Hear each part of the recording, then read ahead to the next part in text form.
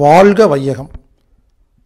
Washing powder, துணி துவைக்கிற பவுடரை வீட்டிலேயே எப்படி நமக்கு நாமே செய்கிறது அப்படிங்கிறத 3 நிமிடத்தில் திருமதி பிரியதர்ஷினி அவர்கள், கோயம்புத்தூர்காரங்க, இப்போ உங்களுக்கு செஞ்சு காட்ட போகிறாங்க.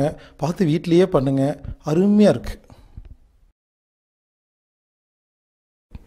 அடுத்தது நம்ம பார்க்க போகிறது துணி துவைக்கும் பொடி.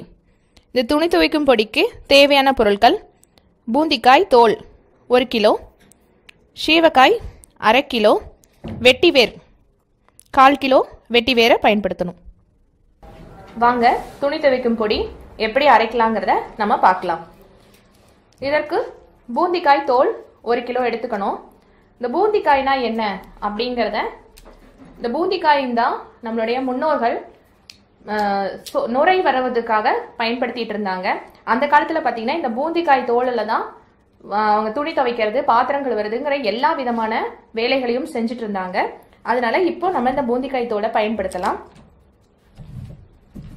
இத மிக்சியில போட்டுடலாம்.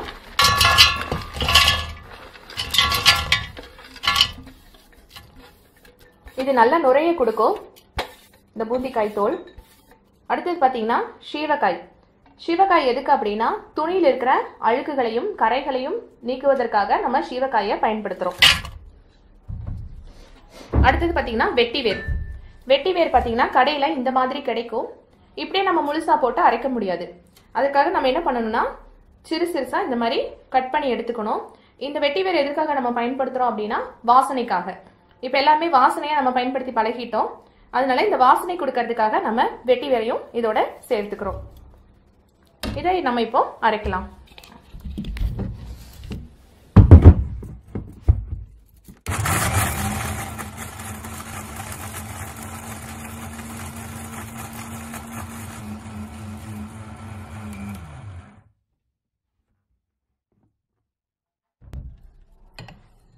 இதை நம்ம இப்ப எப்படி பயன்படுத்தணும் அப்படின்னா, இப்போ நீங்க மிஷின்ல துவைக்கிறவங்க இந்த பொடியை என்ன பண்ணணும் அப்படின்னா, ஒரு சிறு காட்டன் துணி எடுத்துக்கணும்.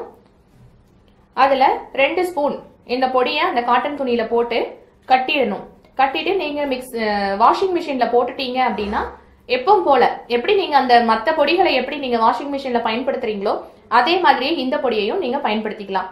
ஆனா இது நீங்க அப்படியே போடாம ஒரு சிறு மூட்டையா கட்டி போட்டுடலாம். இல்ல நம்ம வீட்டுல இந்த பழைய சாக்ஸ் எல்லாம் வீணா தானே இருக்கும், அந்த சாக்ஸ்குள்ள கூட நம்ம போட்டு ஒரு முடிச்சாக்கி அந்த வாஷிங் மிஷின்குள்ளார நம்ம இந்த பொடியை போட்டு துவைச்சிக்கலாம்.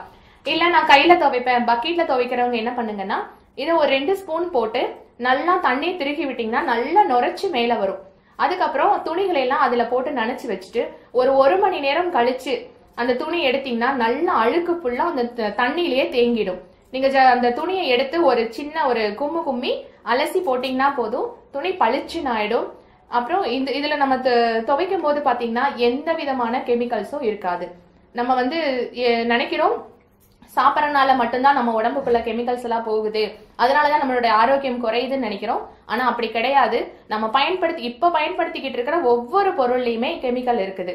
இப்ப துணி துவைக்கும் பொடியிலையும் கெமிக்கல் இருக்கு. அதுல நம்ம துவைச்சு நம்ம துணியை போடும் போது பாத்தீங்கன்னா நம்மளோட ஸ்கின் வழியில, அந்த வேர்வை துவாரங்கள் வழியில அந்த கெமிக்கல்ஸ் எல்லாம் உள்ள போயிட்டு தான் இருக்கு.